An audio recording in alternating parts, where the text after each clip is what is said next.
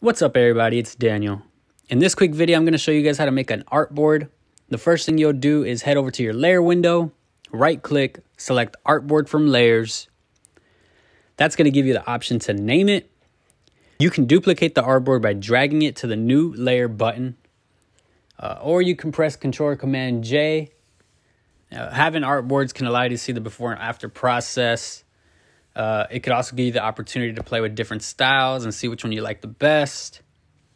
Another way to create an artboard is by going to File, New, and making sure Artboards is selected. Once you create it, it'll automatically place an artboard for you. You can start working from there.